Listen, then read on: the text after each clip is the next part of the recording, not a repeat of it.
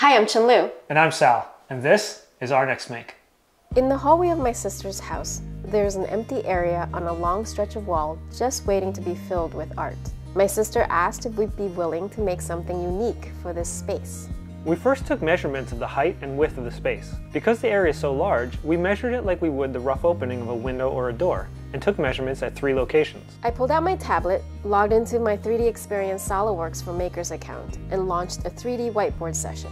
I took a picture of the wall, placed it on the board, and jotted down the dimensions. As my sister and I exchanged ideas on the pattern and style of the design, I generated comps to give both of us a quick preview of what each design may look like. After exploring leaves and flowers, we settled on trees. So I got some inspiration from online searches, which I also added to the 3D whiteboard. Once we chose the direction, I created the final vector art that I could send to Sal for the CNC.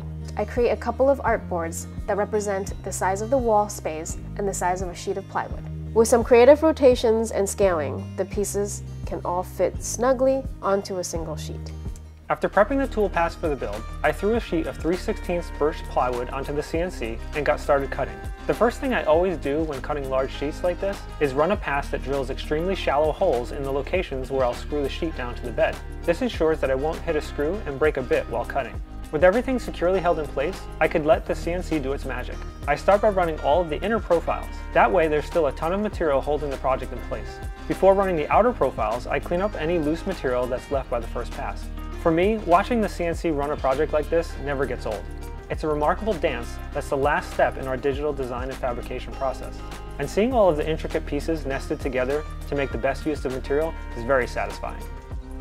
But now we need to move on to all the hands-on work. The first step is to free the pieces from the sheet. I use my oscillating multi-tool to cut the small tabs that hold the pieces in place. I used quite a few on the larger pieces to make sure that the thin branches and leaves wouldn't break during the machining process. This worked really well, and the large pieces stayed intact. Once we returned to my sister's house, we solicited help from the family to do some sanding of the plywood faces and edges. Sal took the opportunity to fill some gaps, holes, and chipped areas with some wood putty. Everyone had a great time sanding and grooving to some tunes. This will be a memory the kids will recall every time they walk by the hallway art. While the wood putty dried, I started practicing with my newest tool, a paint sprayer. I've never used one before, so I filled it with water and sprayed an area on the driveway. Having built some confidence, I moved on to priming the pieces. With all of the intricate details on this project, I'm so glad we bought this tool. It made quick work of covering all the thickness edges of the plywood, something that would have taken well over an hour to do by hand, and would have likely resulted in drips. With the sprayer, I just had to spray from different angles to make sure I covered everything. As expected, the primer raised the grain on the raw plywood. So we hit everything with 300 grit sandpaper and added a bit more wood putty to a few areas we had missed. Then I sprayed on 2 coats of latex paint. To finish up on the details, I touched up a few areas with a small brush. Then we moved on to installing the pieces. We first dry fit everything, and then placed it on the floor in the same orientation it would go up on the wall. Starting with the smallest piece, Sal added a thin bead of construction adhesive to the back. We really tried to make sure the material wouldn't squeeze out, or be so thick that it created a gap between the pieces and the wall. With a bit of nervous excitement, I attached the piece to the wall and shot a few 23 gauge pin nails at an angle into the sheetrock. As you can see from the blue painter's tape, I originally thought I'd use 2-inch finish nails to hit studs, but since the construction adhesive is really doing all the work, I just needed a few pin nails to hold the pieces in place while things set up. As the pieces got larger, we were glad we had 2 sets of hands. I'd hold the leaves away from the wall as Sal shot pins into the branches and worked his way out to the tips. This prevented the adhesive from making a mess on the wall before we positioned everything perfectly.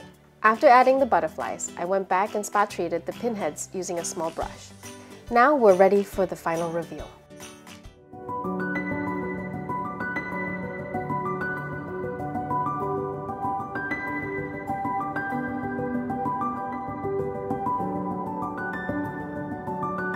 We hope you enjoyed this week's episode and that this inspired you to do something special for your family.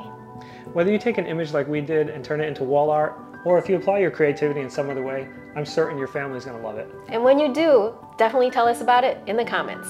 And until then, we'll see you on our next make.